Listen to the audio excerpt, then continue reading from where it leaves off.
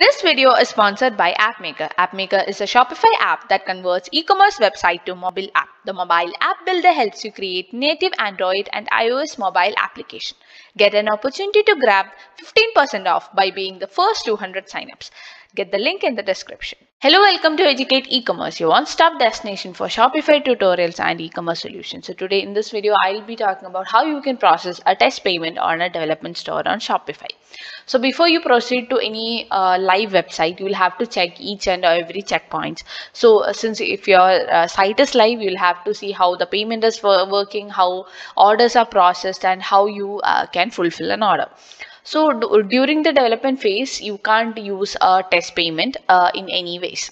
So you'll be once you go select your products in the cart and go to checkout, you will be taken into something like this where it shows that this store can't accept any payments right now. So this is for the development stores where the site is not live and you'll have to process the payment to see your thank you page or any other purpose.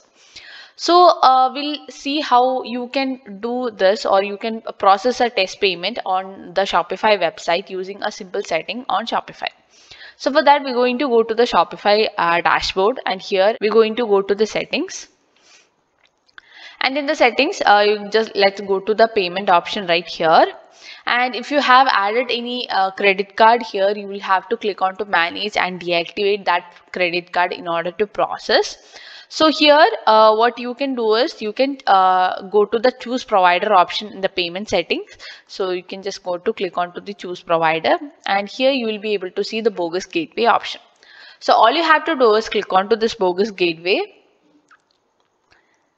And here there are some basic settings. So if you want to use a approved transaction, or if you want to process an order, you can use the card number as 1.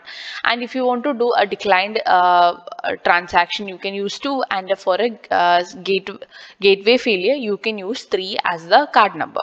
So I'll show you how you can process this. So first of all, you have to activate this Bogus gateway.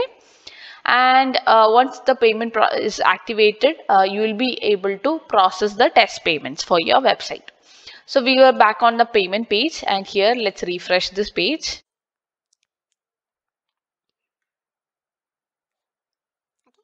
So here after refresh, you will be able to see that the payment option is here and the credit card option is also right there.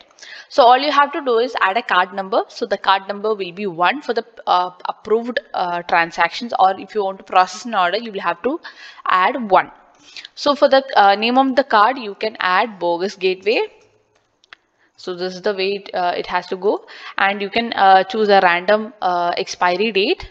Let's choose 01/25. It should be a future date, and you can use any number as a security code.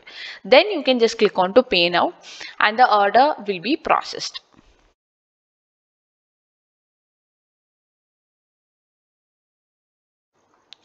Okay, cool. So the order is now processed, and the order is now in my website, in my order section on the dashboard. So here you will be able to see how the thank you page is going to look like, or how this end page is going to look like. All those things you will be able to see. So if you want to do a failed transaction and see how your failed transaction is looking like, let's create another order from our shop. Let's go to shop and add this products on our website and click on to checkout. Let's complete this information and continue to shop.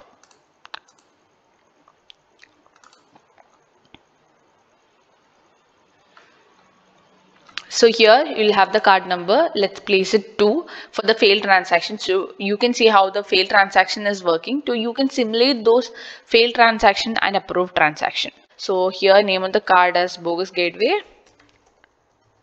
and the expiry date is 3/26 and a random security number, and you can just click on to pay now.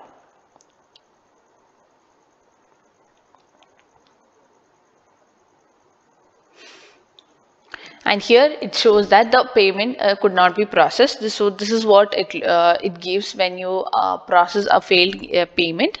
So this is for just for the testing part. If you want to add you use any app that is focused on the failed transaction to capture those, etc., you can use this code for simulating the failed transactions. So this is how you can generate test orders for your store. So this is a very simple, easy steps. You can just have to enable the Bogus gateway on the Shopify store and add the credit card details for this purpose. So I hope this video helped you, and if you like this video, give a big thumbs up and don't forget to subscribe. We'll come up with more videos on Shopify and e-commerce soon. So we'll see you in another video. Bye.